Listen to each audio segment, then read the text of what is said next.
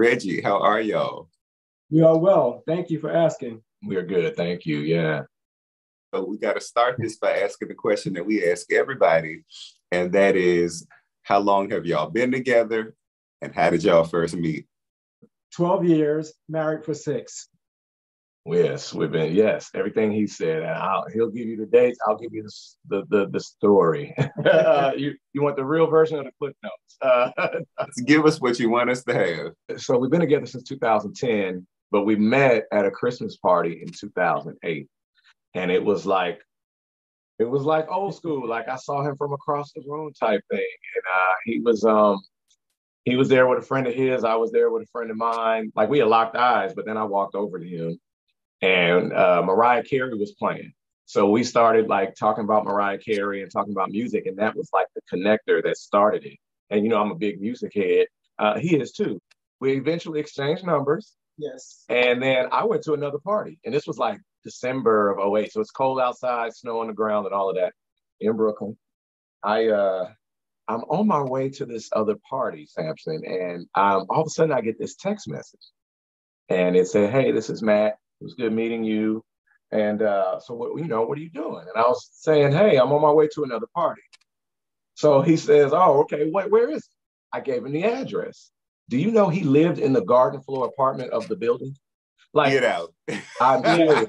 He lived in the apartment underneath where the party was going on. I could have been going anywhere in the entire New York City. And I was going to that, and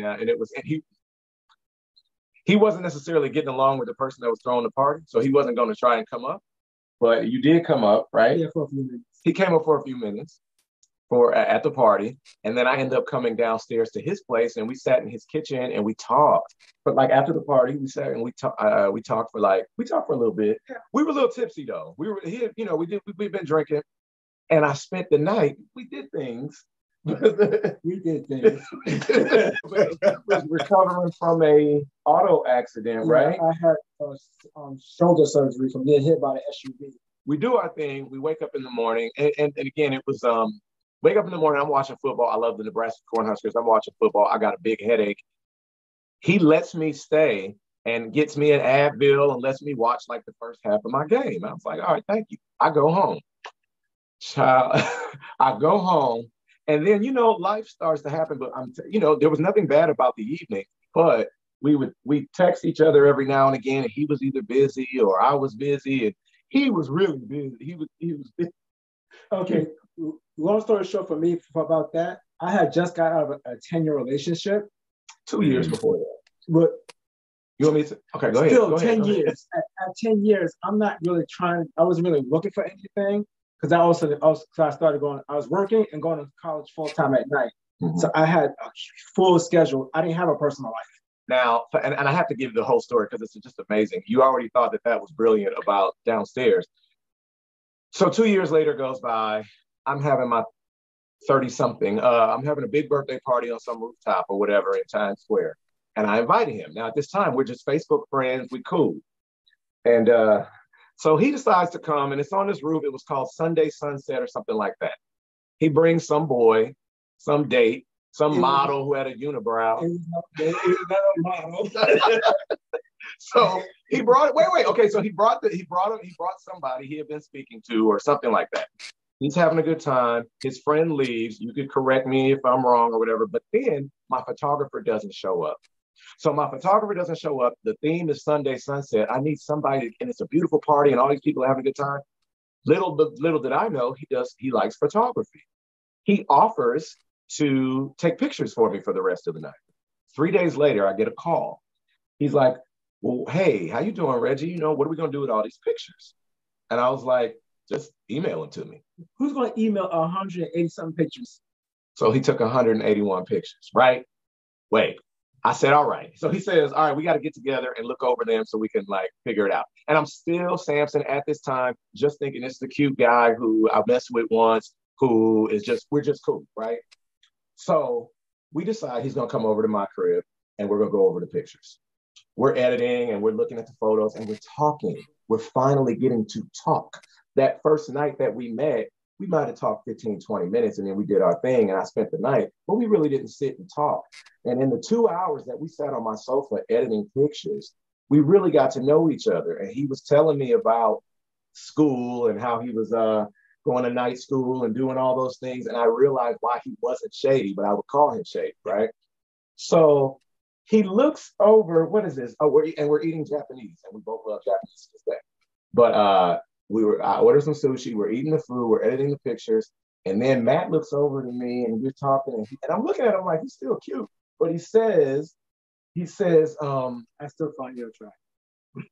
He said he still found me attractive. Real smooth. Right. Smooth with it, still find me attractive. But wait, I was like, oh, I find you attractive. And Sampson, when I tell you, then in that moment, and then he explained to me, we really talked about where he had been in life and all that. So we went in and had some of the best sex. We went, and it was amazing. And then from that point, we started kind of dating each other, but I hadn't really made up. I had my folks, and I think he had a folk or two. I flew to Nebraska to see my family and to see a football game. And I'm finding and now mind you, I'm a player from the Himalayas, or at least I was. and so, yes, and whoever watches, they know, whatever. So I find myself texting him all the time. And he's texting me back. And I'm thinking of him all the time, like while I'm in Nebraska. And I'm like, why am I, So I said, okay, I come home and he wants to see me. Okay, great. So now I'm like, all right, I'm going to woo him now. Now this is the time where I'm going to be like, all right, you the guy. Because at this moment, I'm like, all right, I'm going to start dating him seriously. So I cooked. I made some salmon. I ran a bath. I had a whole bath. I had candles in my hallway. I got a little 20-foot hallway of candles. I'm playing Angela Winbush and Maxwell. I'm ready. I was like, let's go. He comes over. We had an amazing night. And that was sort of the start. And so that happened. I was able to woo him.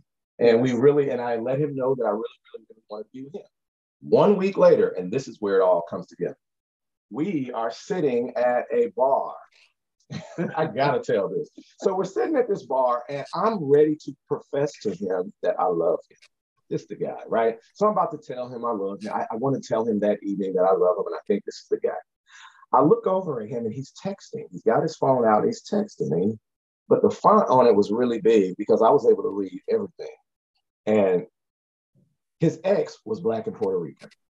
And I find that he had an affinity, what I believed an affinity for Latino men or something like that, or Blatino or something, or Oasis, whatever. So he had an affinity for these. Don't matter what they are. Okay, cool. But then I look on this text and the text message reads, I can't wait to see you and hug you again and all this other little shit. And the last name of the individual was Ruiz. So I'm looking at this and I'm like, oh, here I am ready to profess my love and really just stand on this sword and be like, you're the one. And you got these motherfuckers, you still doing what you're doing. So now I done got mad and created a whole situation and I'm upset. And I place it in the back of my brain and just kind of, I sit with that. Now that same, you want that part too? Put it in there. Same afternoon. Wow. So we're sitting there eating wings and now I'm mad, even though I was full of love when we sat there. Some guy from across the bar comes over and starts talking to me, black guy, out of the blue. And he starts talking to me. Matt says he's flirting with me. I didn't believe he was flirting with him. He was with white folks and he was doing it. I thought he was straight. I didn't know what. He gave him his number. He said, here's my number. He gave me his Facebook. His number and all the details of what he does by his career. He told me he was about doing hedge funds and stuff like that. Anyway, and we were talking about football. I love football. We were watching football, right? Yes. Right. So I thought we were just talking football. Matt kicks me under the table. So I was like, okay. Nothing ever happened with that guy, but that was just what happened that day. End of story. We get to my house. This again, like I told you, was the day that I was going to profess my love for him. So I'm steaming because I'm like, I can't do this. I can't because now I think you got this other person and you got all these things happening. We get to my apartment, the sofa that's right behind me. I can't show you now, but I'm sitting on the sofa. He's sitting on the sofa. And Sampson, you know how you're sitting in a room, say, like, for example, you just have the TV on and you're looking at somebody, you can see their silhouette, like the TV light is hitting their face. And that's the only light in the room. I'm Yes. looking at him and I'm like, damn, this man is handsome. And I'm looking at the TV light hitting him, but I'm upset. And I don't know what to say. I didn't tell him that I was upset. I didn't even act like I was upset. I just was sitting here, but my brain is going and going. And I'm like, oh, it's out of the blue. And this is how I know it was to be. He looks over to me and he's like, Reggie, he goes, guess what? What? So my friend, such and such, Ruiz, called me earlier and he's about to get married to his partner and he can't wait to see me. And I can't wait to hug him. Basically, the person that I created a whole story because I believe that he had a whole thing going on with this guy simply because he had a Puerto Rican last name, when in actuality, this guy was inviting the two of us to come out to another city to go to his wedding. And Wow. right. So I was so mad. And I never told him that. But then all of a sudden, he tells me, he gets it out of the way. Because what happens, sometimes we block our own blessings, right? Like what's for us could be standing right in front of us. And we sitting up here telling ourselves we're not worthy. So I didn't think, I was just so ready for him to just jump off with this Puerto Rican or whatever. And he legit said to me, hey, do you want to go with me? Like, we're going to go out here to this. And in that moment, Sampson, I said, hold on just a minute. Now, I have like a 9.5-foot sofa and it's long. And we're sitting on, I moved over, way over. And I'm not even a heavily religious person, but I had a word with God. And I looked up and I was like, thank you, right? Like, I'm like, this is the person. I go in my bedroom. I delete my Men for Now and my Adam accounts and all of that. I deleted all of that. Came back in the room, sat next to him, and I said, you were just waiting on me, weren't you? And he said, yes. And that was our anniversary is November 7th. That was the week after, but we decided that our anniversary was the night that I wooed him. So I put it on that night. We had made it official on the 13th, but we knew on November 7th that we wanted to be together. Yes. You said there was a span of 2 years that y'all spent, kind of seeing each other in passing. Do you think there were certain lessons that you two learned in your lives that kind of helped you be ready for that moment? Where y'all kind of clicked? To be ready for the moment of actually getting together? Yeah. Yes. There's periods in my life that I still need healing from my past relationship, from stuff that I created of my own being and not being vocal to my partner then of how I felt. And it was a lot of miscommunication and there was a lot of communication going on. And I had to learn how to really communicate my feelings because I was passive aggressive. And I had to say, that's not going to work and it's not healthy. You got to talk to your partner, express how you feel. Yeah, sometimes you don't have to say anything at the moment, but you're like, you know what? I can't talk about it right now. Can we talk about it later? And listen and understand and comprehend. And so that's what the lessons I needed before I got with him. I think that knowing he had been in a 10-year relationship let me know that he was ready for commitment. And that he knew what commitment was, right? Not that he was ready for. I didn't think that I was. And my thought was, if I'm going to deal with anybody like serious, like if I'm really going to do this, I want to know that they have the capacity to foster like a real relationship and can help teach me. So in those 2 years, again, we only saw each other, we received each other in passing, and we didn't have anything negative or anything to say about each other. We would just look at each other from afar. But when we finally got together and we really talked, and I was like, wow, I was like, this could work. And like he said, listening is a big deal. And yes. He actively listens. And I learned to actively listen because I'm a talker, but I know that. So in that time, yeah, I hope that answers the question. But yeah, it allowed us, there's balance. There's always a give and take. Of course, we gotta get into introducing each other to families, because as Black gay men, especially, that is a moment depending on your background. So what was that like?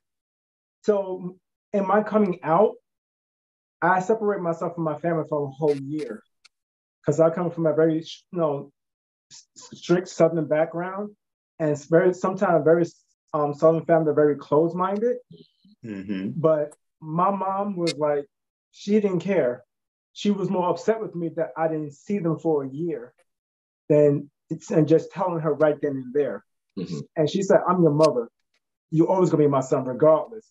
I'm not these people you see on TV that disown their kids or throw them out in the street. I would never do that. Don't you ever do that to me. And she said, and your brothers. She said, your brothers. Let me tell you about your brothers. We both have 4 brothers. Yeah. So after that, she just said that, and I said, because I said, Mom, I want to tell you. She said, what, you gay? I already knew. Anyway, let me tell you about your brothers. And introducing them to me. Yeah. And she loved him from day one. From day one. She was like, I like him for you. I like him for you. Yes, she gave me the blessing when I finally told her I was going to propose, that I wanted to marry him. And as far as him meeting my family, and my family, I'm gonna be honest, I never really had a coming out. So there was no, I mean, well, I kind of did, but I remember telling my mom, and I was having a conversation with a guy. I was having a laugh. I'm 19 years old or 20 or something, and I'm joking with this older guy I was seeing, or fucking or whatever at the time. And I come home and I'm laughing about something, but it's a joke, but it's a gay joke, right? And I can't really talk about it to my mama. My mama's like, what you laughing about? What's so funny? And me and her are like this. Something hit me and I was like, man, I got to tell her something, because I can't compromise the relationship between my mother and I just because of a joke, right? Or I want to be able to tell her anything. So I sat her down, and I remember to this day, we sat on the porch of the apartment or of the house, and I made this whole like thing about a fence and how I had been on both sides of the fence and straddled the fence, and I've been with men and women at the time, and we both been with women. And she says, what? And I said, she said, I've been with, she said, you gay? I said, no, I've been with both. And she was, because it was a struggle to really just identify as that as well. But I was like, I've been with both. She said, just make sure you put a sock on the pickle. That's what I was. Mom was like, so that was there was never a lot of, if there was a lot of homophobia or anything in the family or whatever, I never heard it. And I mean, I remember being softer as a kid and stuff like that. And I would hear things from people outside, but never in my house. And I really thank God for that, because I really didn't have a shitty, like, and it's not taking that away from anybody. That's everybody's journey is different. But my mother and stepfather, they kind of got out of my way. Like, they allowed me to just kind of be me. And I had to come to terms with myself. 2 years after, he came home for New Year's, or 11 into 12. So yeah, Christmas, New Year's. And I introduced him to the whole family. I had only introduced them to women before, like in that capacity. But and that was it. And they loved him. And it's really been easy to our families loving each other. He's got all his brothers and I get along with. He gets along with my brothers. We finally are at the point where he's met all of my brothers. That just happened last year. So dealing with the families has actually been a lot better than a lot of other situations, and I'm thankful. We hear a lot about how some Black gay men have issues coming out. Some are in long-term relationships where they still haven't come out to their families. Do you think there's a misconception in the Black community about how we deal with sexuality? I believe there are different levels of acceptance. And for example, I gave all that rosy stuff about my family, but my aunt didn't come to the wedding. And I'm still, I love my aunt. She loves me, but she didn't believe that two men should be in a union or whatnot. And it really hurt me, because she was the only aunt for a long time. She's my mama's only sister. But now, looking at that, like, she's very accepting of it. It was not even, but it's not about her acceptance. It's about your acceptance of your experience. So when you say to me, okay, is there a misconception of the Black family? We can't spend our time worrying about what our parents and other people are, how they're judging our love. So I don't think there's a misconception. I just think there's different levels of acceptance with each different couple, I do believe that there are plenty of Black folks out there that are in thriving, wonderful, same gender loving relationships that actually still have their parents on their side, or that actually still, I think the church had a lot to do with that too. And I wasn't raised in the church like that, which I also believe helped me to have this sort of open dialogue with my family and open, I wasn't, they didn't pound the Bible on me like that. So there's so many different levels to that question, but I believe that everybody's entitled to their own level of acceptance. You just have to be able to accept yourself and accept like love is gonna win either way. So that's I'm gonna leave it. I'm gonna put a button on that. I hope that. What have been some of your biggest challenges and how have you overcome them? Look, we didn't have moments where we was on the train and we might on the subway, we arguing, we dealing with arguments, dealing with disagreements. I felt like he treated me a certain way. We're coming from the movies or something like that. I'll give it and I'm very vocal. So I'm like, hey, let's talk about it. Let's talk about it. And again, another trait would be I want to put it off to another day, or I don't want to talk about it. Where I'm like, we need to get this out now. See, we was actually got into a full-blown argument. And I don't do public displays of argument. And I'm like, I'm not doing this. At all. We took that argument onto the subway and I'm this, he's this, but he's not this. He just wants like, hey, but I'm going. He's walking through the train cars and I'm following him through the train cars. Do you know this nigga got off the train and just let me keep going? Just let me keep going. He left you on the train. Left me on the subway train and said, I'm not having this conversation, and got off the train. He waited on the next one. But in hindsight, that was the best way to handle it at the time, because who knows where that could have went. Luckily, we've never had to get 12 years.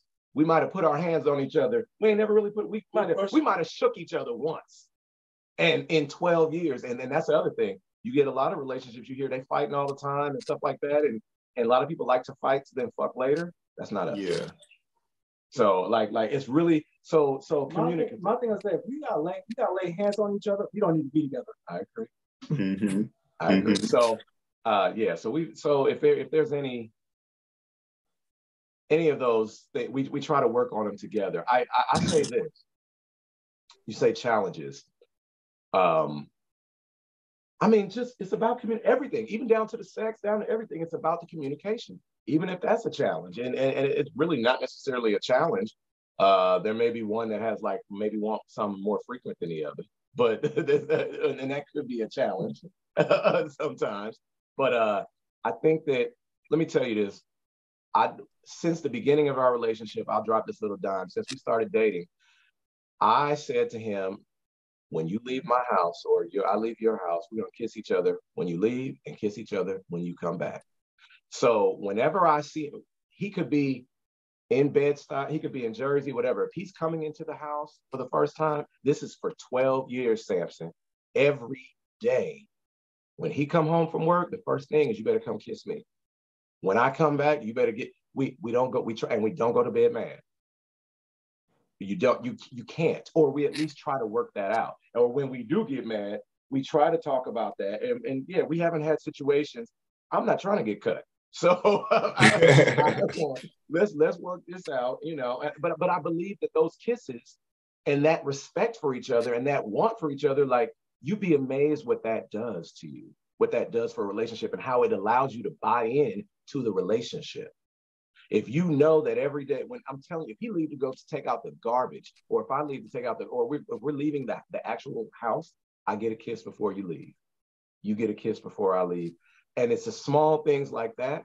But I believe that society itself is moving away from that type of love. And I believe you have to have that. Absolutely. Kind of succeed. To put it in perspective, how many people, significant others, have left their house and not come back? Yeah. And so we live in New York City. New York City's crazy, especially during COVID. I said, if I'm going to be with someone, that's the type of love I want to do. You know what I mean? That's the type of communicative, physical, spiritual, intimate love. And I believe that helps. And it's helped us for a long time. So any of those issues that we may have had, I believe that what the foundation that we've laid already allows us to fight them. I know I'm veering off, but also a person that's nice. People do not understand the power of having the ability to be nice. This is the nicest man I have ever dealt with in my, like I've dealt with I've dealt with pastors, I've dealt all of the things, but he's kind and good and nice to me and my core, and I never felt anything different. And so those are the things, and like, look for the things that make you feel good. And look for the things in another person that make you feel good, because that's what you're going to want for the rest of your life. And just picking back on what he said, you have to learn how to love yourself. If you can't love if you can't love yourself, it sounds cliche, but it's right. For your whole entire self, no one else can love you if you don't love yourself. Right. You're not going to receive that love. No. You're not going to receive that love. And they could be loving on you. Like I say, at the beginning, I was still questioning my own self-love back when he was already ready to be like, all right, you're the guy. He was already, and I didn't know, and we've talked about this later, but he was already getting there. And I had to work on some shit, my own shit, to be like, am I ready for this? Am I qualified for this? Can I give him the love, the reciprocity that he deserves? Can I give him that? And a resounding yes, I can. And you do. There's a Joseph Bean quote that says, Black men loving Black men is a revolutionary act. What makes us loving each other as fellow Black men, as fellow Black gay men, as Black gay men in relationships, what makes that so revolutionary? We have decided to be ourselves. So many people we look every day and we want to be like this person and this person and this person, and everybody bases their self-worth on how they can be like this other person. I think that Black men that have decided to love each other, they have already decided to love themselves and be themselves, like be fully who they are, and give themselves to another man that they know may not have the same viewpoints or whatever. I think it's revolutionary because you're able to be dominant in your thoughts and comfortable in your thoughts, but then at the same time vulnerable. And allowing yourself to be vulnerable. And so it's revolutionary because you're able to do both of those things.